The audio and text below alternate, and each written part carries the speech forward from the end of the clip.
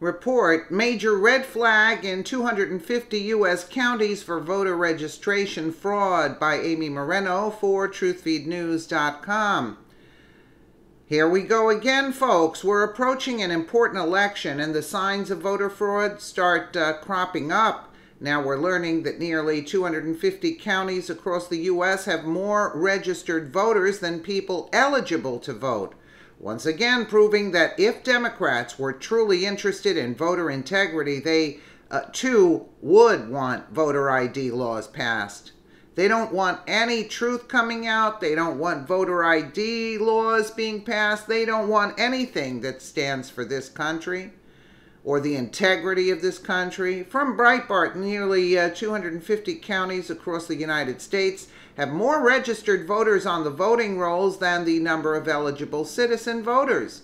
Government Accountability Institute, GAI, research director Eric Eggers revealed in his new book. Eggers told Breitbart News editor-in-chief Alex Marlow on SiriusXM, Patriots Breitbart News Daily, as his new book, Fraud, How the Left Plans to Steal the Next Election, details that voter fraud in the U.S. is a real issue that has yet to be dealt with.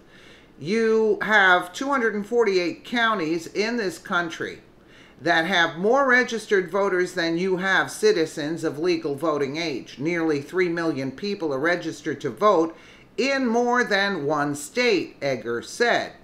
Even Barack Obama's administration said that, yeah, maybe 16 million election registrations are completely inaccurate. And in some states, this is as many as 1 in 7 registrations. Wow, that is a lot. 1 in 7. Yeah, Eggers said Democrats and left-wing organizations funded by globalist billionaire George Soros fight at every turn to keep any effort to increase voter security, which he said includes leveling the charges of racism anytime a state wants to do anything about combating voter fraud. So in other words, 16 million election registrations are completely inaccurate. I mean, really? In exclusive Breitbart News interviews, Eggers said the Democratic Party political machine is built in part on the reliance of illegal votes cast by demographics that vote reliably for Democrats.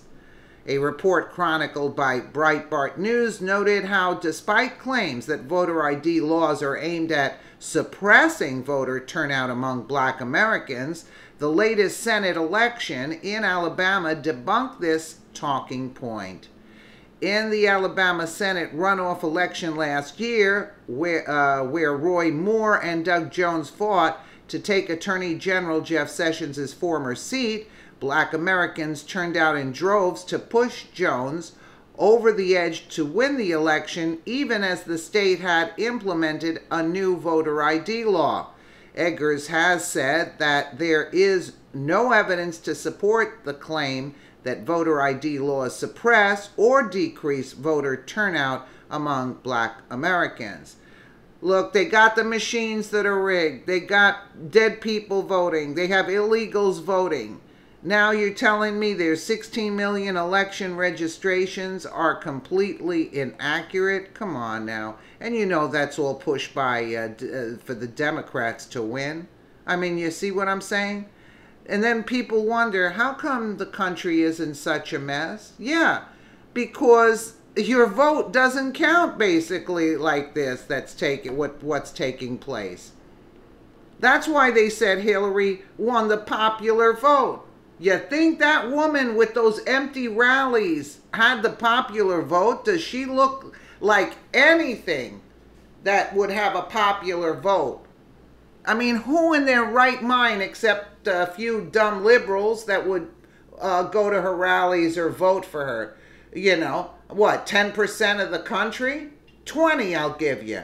The rest, I doubt that they went for Hillary, that's for sure. Let me know what you guys think in the comments below. And again, thank you so much for watching.